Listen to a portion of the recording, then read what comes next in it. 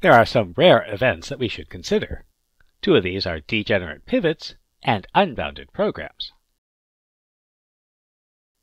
Remember, the rationale for why the extreme value of the objective function occurs at a vertex is because our objective function creates a family of level curves that pass through the feasible region.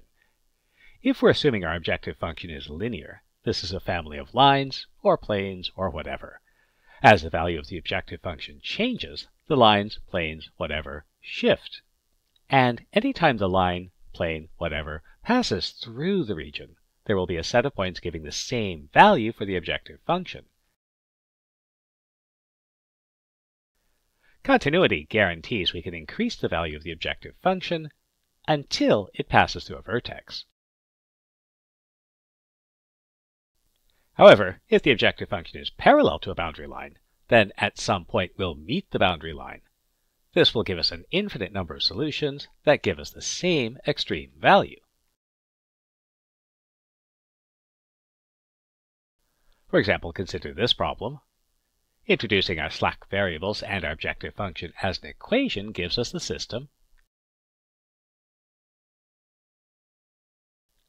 Our initial tableau is y has the most negative coefficient in the L row, so it will be our entering variable.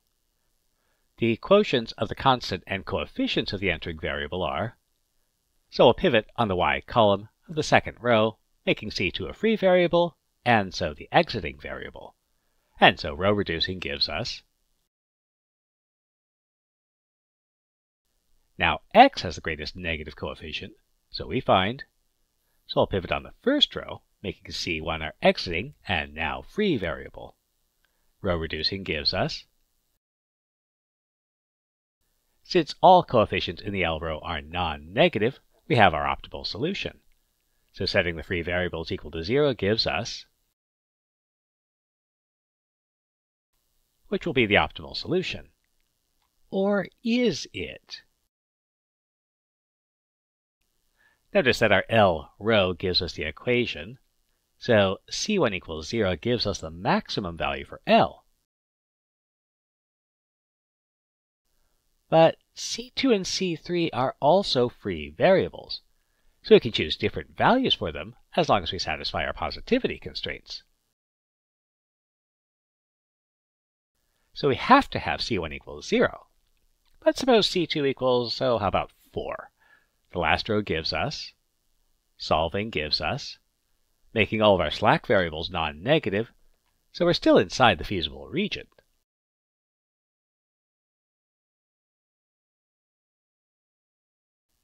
But if C1 is 0, C2 is 4, and C3 equals 66, then we find. And so our objective function has. Another solution occurs at, and we can find many others. And note that our objective function produces a line parallel to one of our constraints, so this result is not unexpected. It's also possible for an objective function to have no greatest value. So for example, if we try to solve this linear programming problem, now we need to rewrite in standard form and introduce our slack variables to give us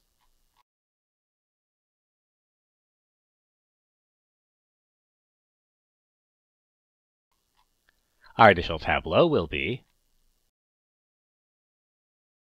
we'd pivot on x in the first row, we'd pivot on y, but all of our quotients are negative. Let's see what this means. Setting our free variable to 0 gives us, for the first row, and in order for x to be non-negative, we require. But this will be true for any value of y. And in the second row we have, and again any value of y will make C2 non-negative. In the row for our objective function, setting C1 equal to 0 gives us, but since y is a free variable, and any value will satisfy the constraints, We can choose y to be as large as we want. This makes L as large as we want, and so L is unbounded and there's no maximum value.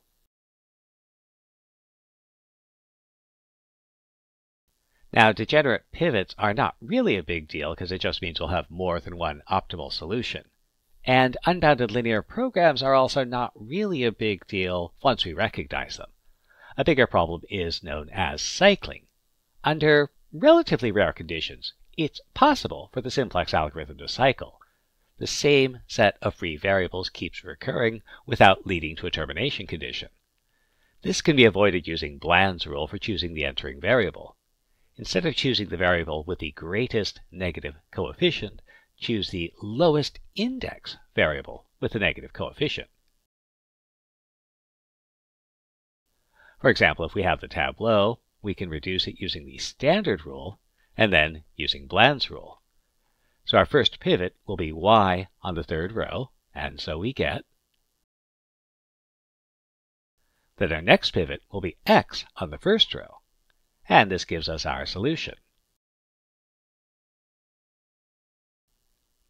Now if we use Bland's rule, our first pivot will be on x, that's the lowest indexed variable with a negative coefficient, in the first row. Then y on the third row, and this gives us the solution, which is the same solution.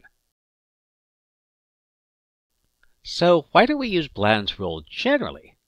By choosing the entering variable with the greatest effect on L, the standard rule moves more quickly to the optimal solution. In very large systems, the difference makes the simplex algorithm faster unless it cycles. And since cycling is relatively rare, we typically use the faster method.